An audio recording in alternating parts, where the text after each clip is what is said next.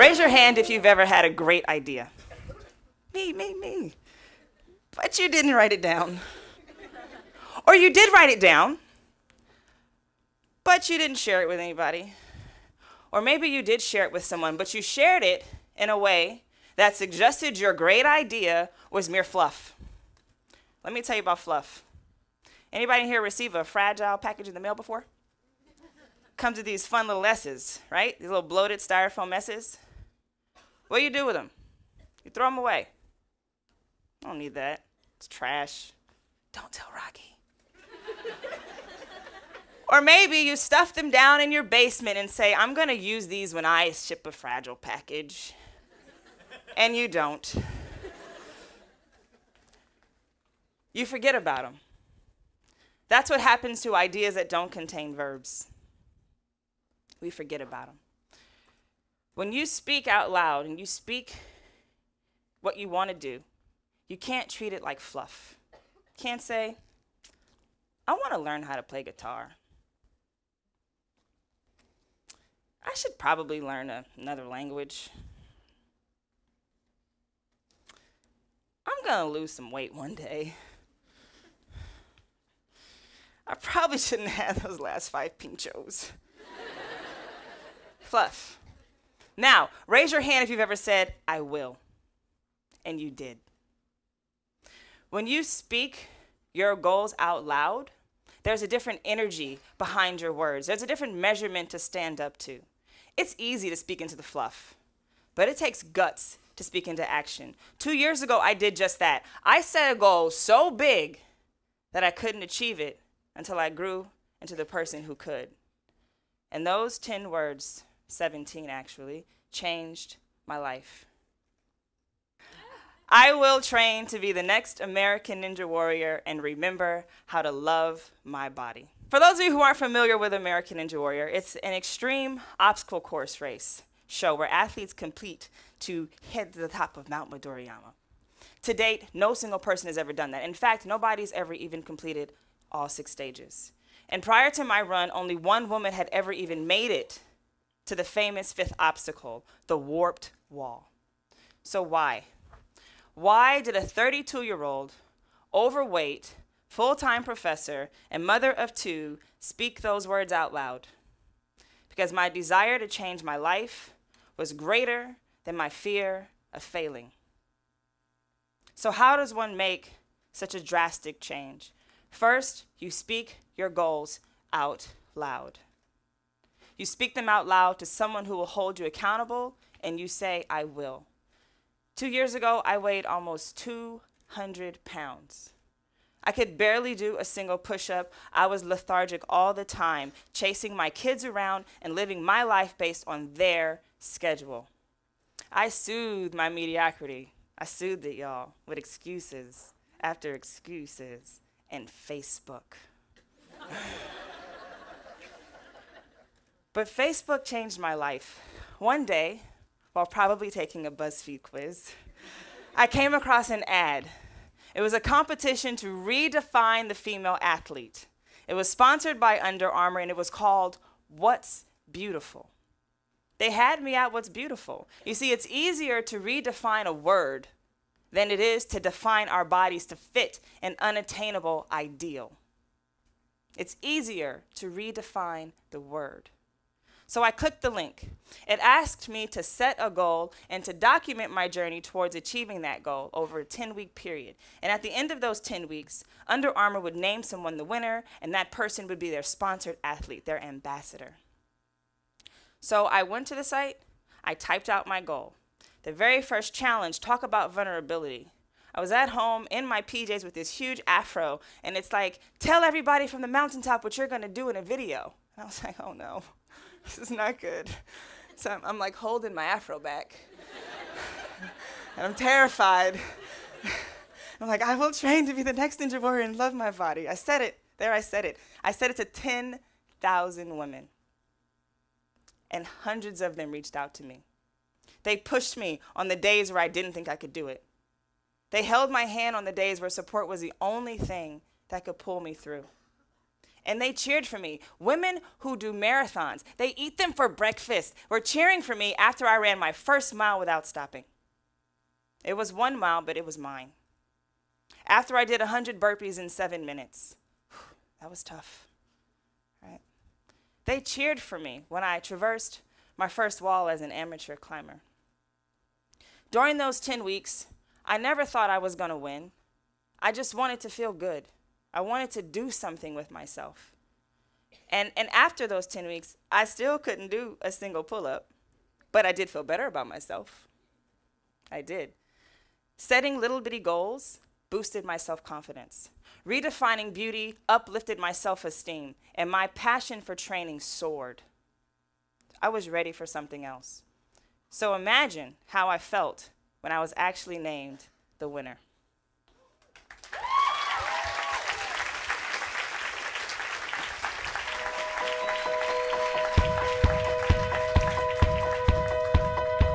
Female athlete. What is it that about the word female that just makes people think that there needs to be a qualifier? We are athletes. We are beautiful. We will step to the challenge. I want to be a Ninja Warrior. This is going to be a really tough road ahead. Injury. Kiss the cones. Because I'm going to need them. I just did my mile. I didn't stop not one time. 100 burpees, 7 minutes. This is for anybody who's coming back from a long time of no exercise. The guns have changed. Like all in my shoulders. Can you see that? I feel good. Woo!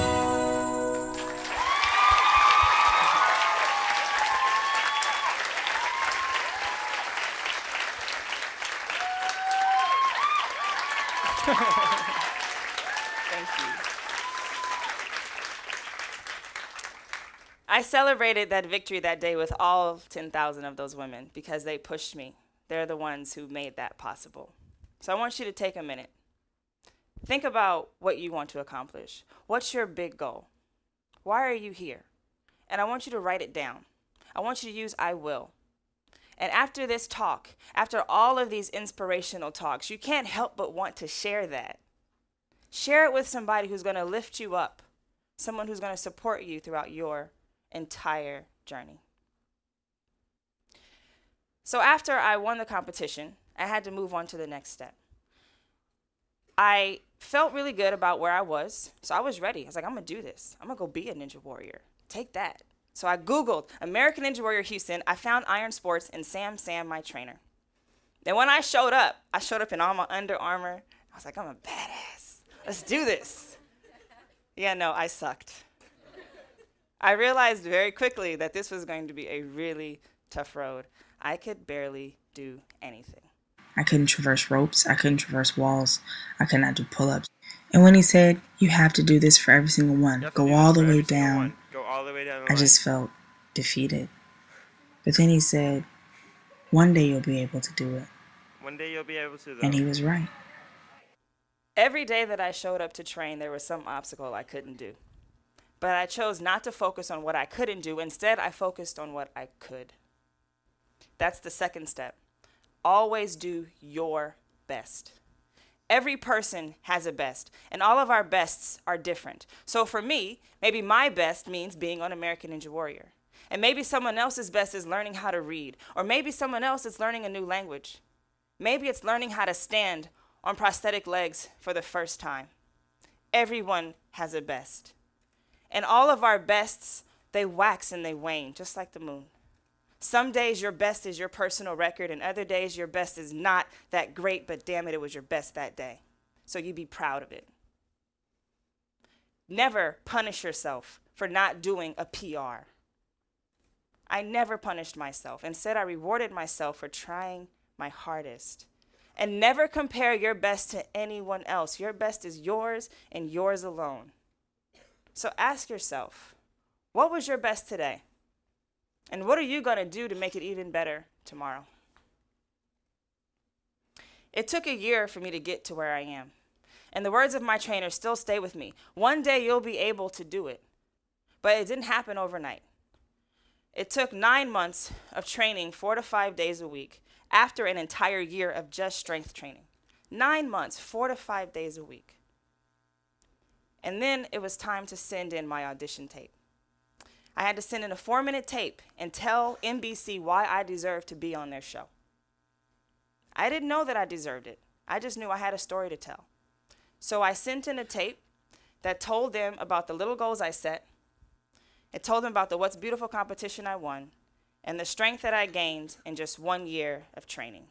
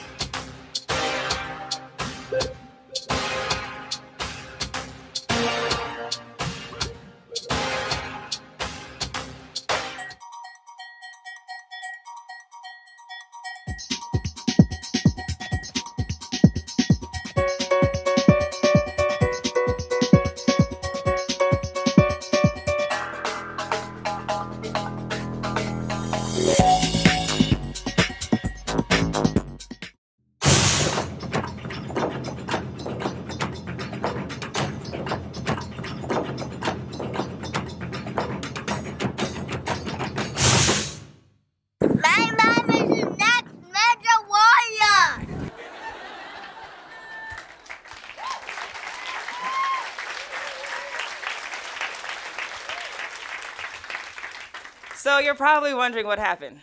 Was my daughter right? Was I the next ninja warrior? Did I push a red button, achieve total victory? Let's see. Up next, she's a 33-year-old professor from Houston, Texas, Amber Johnson. This is the woman who completely transformed her body and her life. What an inspirational story. She said when she lost the weight, it had nothing to do with dieting, but it had everything to do with her training for American Ninja Warrior. Once she decided she was going to get in shape and compete, she got in touch with local legend and trainer Sam Sann, who's been helping her realize this dream. He's here rooting her on tonight.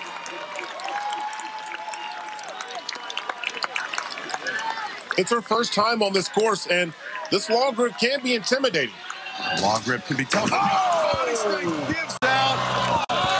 Amber Johnson cannot hold on, ends up wet, but still a smile on her face. Yeah, you know, she's trained so hard to get to this moment.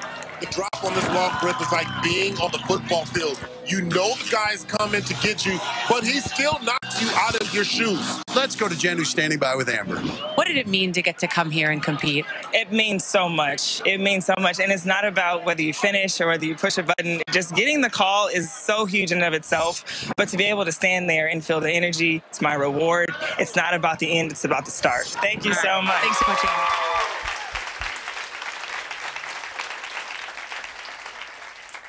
I fell, guys. I fell on the second obstacle. My run was only 25 seconds. And you know what's crazy? When I left my house in Houston to drive to Dallas, my daughter ran to the door. She told me to roll my window down, and she looks at me. She says, "Put on your seatbelt and don't fall in the water." So when I came home, I had to tell her, "Ooh, Mommy fell in the water." She says, "I told you not to fall in the water." And I looked at her and I said, "Well, if only you listened to everything I say." I fell, you guys, and I have to wait an entire year before I can try again. This brings me to my last point. Embrace your place. Embrace wherever you are in every moment of bestness, because whatever you're doing is exactly what you're supposed to be doing, and it's going to get you to where you are going. You have to learn from every downfall and pick yourself back up, because it's in the momentum of falling and rising that you realize, I can do this. I can and I will do this. We're all here together on this ship for a reason. Embrace those reasons. And all of our reasons are different. Why are you here? What is this voyage preparing you for?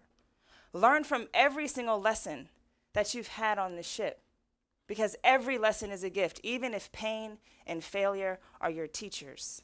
You have to learn from those lessons. You have to sink into the moment and be present wherever you are, because where you are is preparing you for where you're going. where you are is preparing you for where you're going.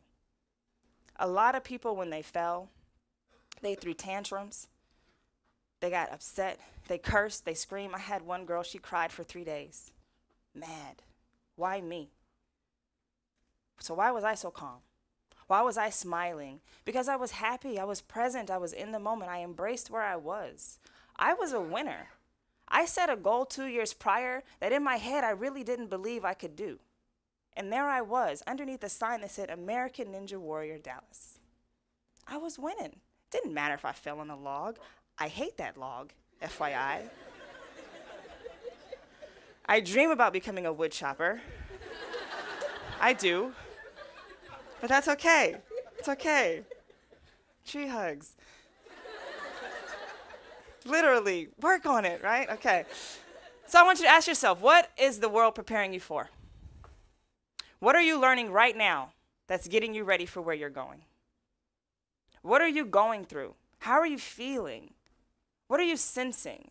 And how are you taking those things and turning them into tools to make you a better person in your future, to prepare you to fight your Goliath in the future?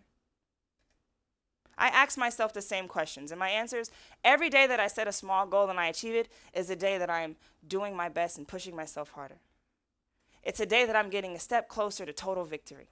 Every moment where I embrace my place, it's a moment to have clear peace of mind, clarity knowing that, hey, what I went through today is going to make me better tomorrow.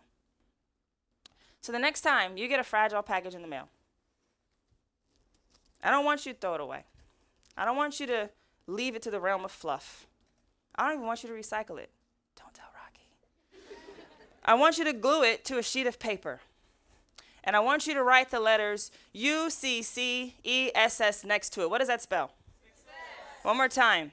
Success. Because that's what your future is if you say, I will. Thank you.